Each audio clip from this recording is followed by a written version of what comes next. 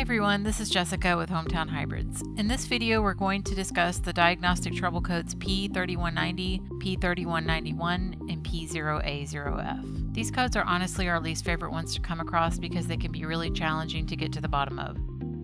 Maybe once a week or so we get a call from a hybrid owner who has one of these three engine codes and has been told by a dealership or a shop that the hybrid battery is the culprit. While it is possible that the hybrid battery has failed, it may be due to the fact that there's a problem in the engine and the battery can't charge properly. Hybrid battery failure on its own will not cause these codes. Toyota's own repair manual confirms this. Here are the possible trouble areas for these engine codes as listed by Toyota. If you replace a hybrid battery before addressing the engine problems, you're putting it at risk.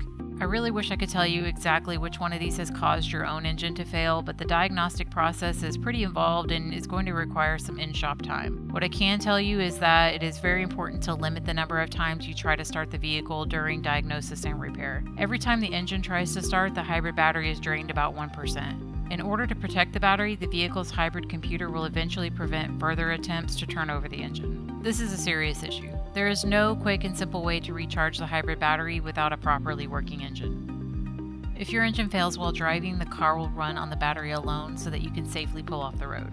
Most people don't even realize that this is happening though, so they end up driving until the battery is almost depleted. If this scenario happens, you can get battery failure codes, but they may go away on their own once the engine problem is addressed. One of the first things I recommend checking is the mass airflow sensor. We've seen a fair amount of engine problems solved by simply cleaning it. It's something you can do at home and just takes a few minutes. See our description below for a video link on how to clean the mass airflow sensor. So, to recap everything, if you have codes P3190, P3191, or P0A0F, it is not your battery's fault, but it may cause your battery to fail. Use our list of potential trouble areas to address the engine codes first. Limit the amount of start attempts while diagnosing and repairing your car. It is possible for certain battery codes to resolve on their own once the engine is running properly. If you have any questions, feel free to shoot me an email to sales@hometownhybrids.com. Thank you.